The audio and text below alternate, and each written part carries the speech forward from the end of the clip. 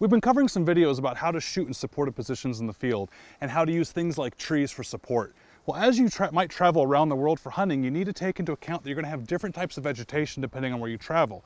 You're also going to have differences between above and below the equator depending on where you travel for your hunt.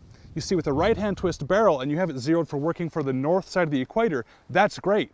But you travel somewhere to the south side of the equator and the spin of the earth is going to cause a problem.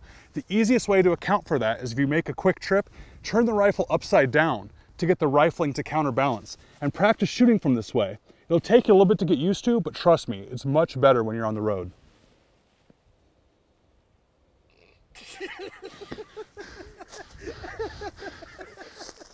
I am posting that first. Is it an April Fool's video?